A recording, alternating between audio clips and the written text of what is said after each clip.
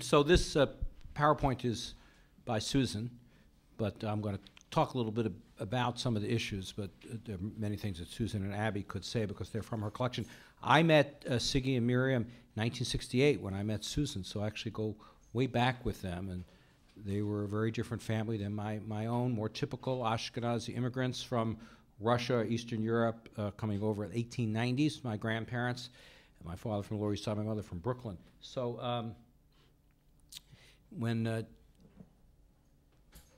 met Siggy and Susan, they went to this Bund. Well, we were just appalled. My family would have been, and I was, that Siggy sent them to the Bund, what we considered to be the Nazi Bund school there in Yorkville. It was very funny, but it's just a very different sense. I've learned a lot about the conception of what Germans are and what Jews are versus our Upper West Side Jewish anti-German sentiment, which I retain. But that was not Sigmund Laufer's conception. And this is his first day at school in Berlin, 1926. Oh, it's not showing?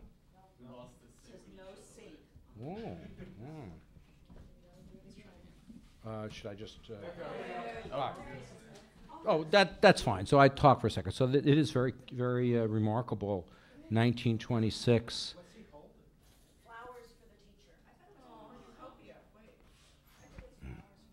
So the sisters can disagree on the interpretation. One rabbi says it's flowers. The other says, but it is a great picture. And this is a self-portrait. Susan mentioned these self-portraits of Siggy from 1964. So this is Chernow, and there's Siggy at the bottom, in the very center in the.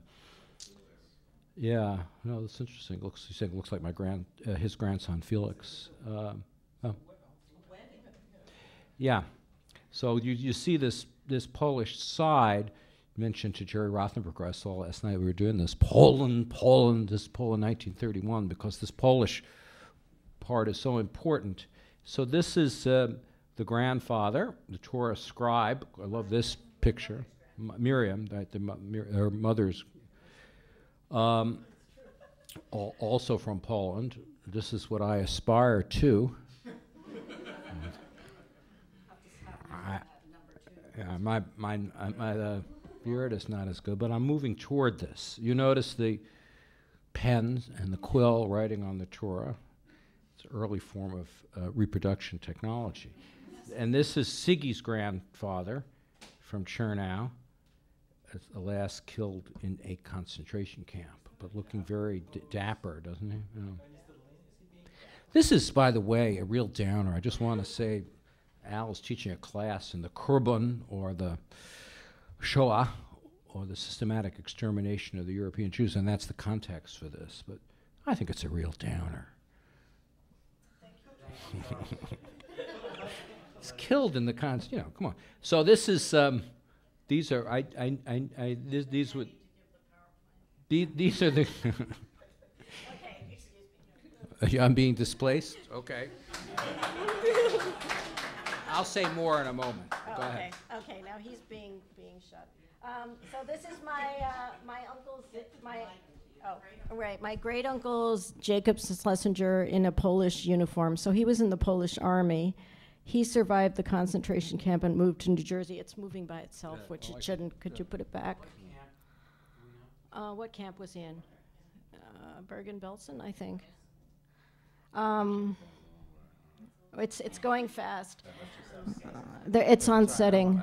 And then his great this is all from the Chernow album. There's an album of the town that the people who survived from that town made an album, and I found these pictures in the album. And my great uncle Ziggy and Minna, who immigrated to New Jersey and were the ones that actually took my parents in after the war. And they also brought my great uncle and aunt, who had been in the concentration camp. This is Ziggy and Miriam and his parents, his brother and sister in Palestine in the 1941. So they all did make it there.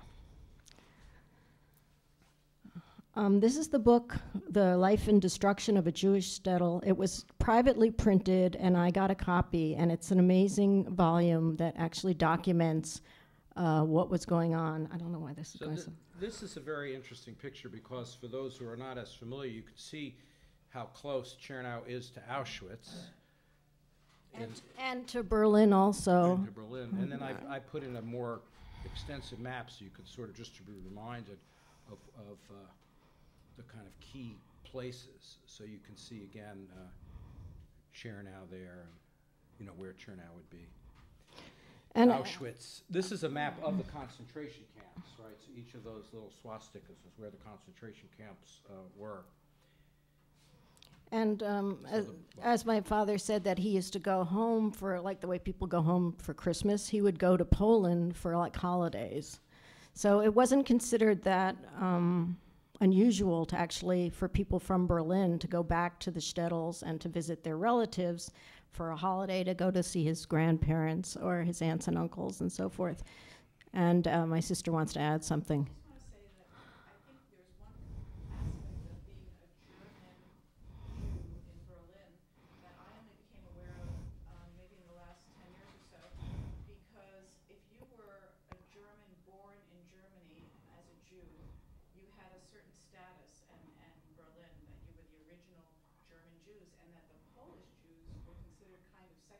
Oh, sure, yeah.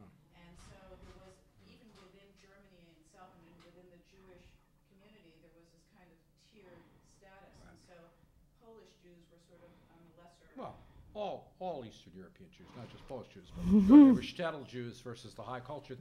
Other kind of curious and sad story is that Emma wanted to become an EU citizen, so we all, I think you came to that too. Siggy came with his paper showing he was born in Berlin.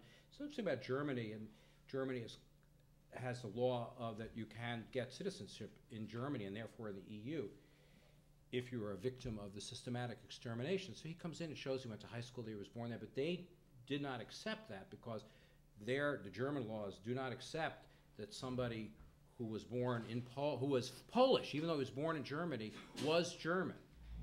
And their view was that in 1935, just down from the Nazi headquarters, he should have come and declared his German citizenship. That's what they told me just 4 or 5 years ago. In order to have claimed his German citizenship, he would have had to go to the Nazi government and declared himself a citizen. It's also interesting because he also was trying to get reparations. But he did get reparations from the city of Berlin. Yeah, but Emma could not get her desired EU But what was very strange is when we went to the German embassy, I dragged my father there, and he was speaking German to the woman there, and she knew the street he lived on. I mean, it's not, in what sense wasn't he German, but I think it was good that he didn't really have the right papers. Well, he didn't want to do it. It was only Emma that insisted that he do it. But this is an interesting image that Susan, at first I didn't understand it, but it has to do with this image, and this is one of the things I want to talk about. I'm interested in the representation of lynching versus our many American representations of lynchings of African Americans. And that's what this is. And this is the picture, go back again to keep that, just go up. So this is the picture here. This is the picture of the lynching here. So these 3 people were lynched.